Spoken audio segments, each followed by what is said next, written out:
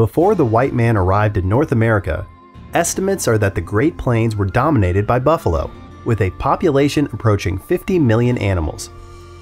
An adult bison had virtually no natural predators, but they were hunted by the native peoples. Many of those tribes depended on these animals for their livelihood, using the meat for food and the hide for various purposes.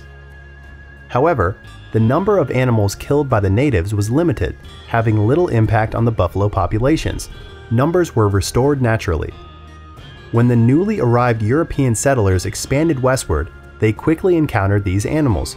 At first, hunting was also subsistence, but soon these animals became economically exploited. The 19th century was harrowing, and buffalo were hunted indiscriminately.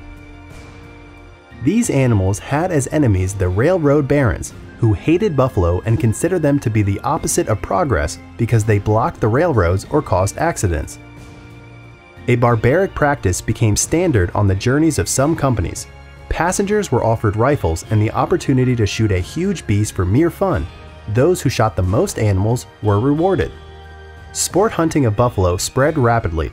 Hunting groups shot hundreds of animals for sheer pleasure. But the natives considered violence against buffalo as an attack on their way of life.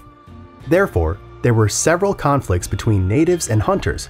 Many Indians would perish in these quarrels, but many white men were also scalped. These conflicts between Indians and white men turned the extermination of the buffalo into a military strategy. The American government wished to confine the indigenous peoples to reservations, but they resisted. The U.S. administration realized that there were no Indians where there were no buffalo.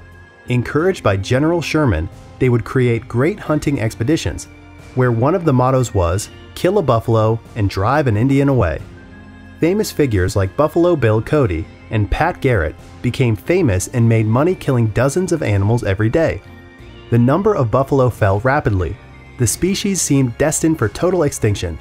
By the end of the 19th century, the estimate put the buffalo population at only a few hundred, but with the policies to protect this species, by the year 2000, there were 3,500,000 of these animals, a negligible number compared to the tens of millions of bison of old. The wipeout of the American bison was one of the history's worst environmental crimes.